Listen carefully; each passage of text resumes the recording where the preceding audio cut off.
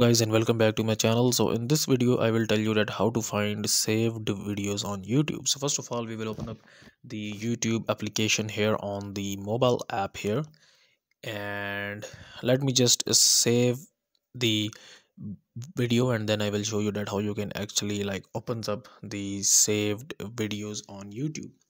So let us just save the video here. So let us just save this one here. I will tap on the video here, and here if you scroll right you can see this option which is called save. So I will just tap on the save option here, and now as you can see that this video has been saved. And now you can actually choose the playlist to where you actually want to save this video. So I will actually want to save this to my watch later playlist here. So I will tap on this one, and then I will tap on the done option here. And now how to actually find the saved video. So I will tap on the library option into the bottom right side here, and here you can actually, and here I so now I actually I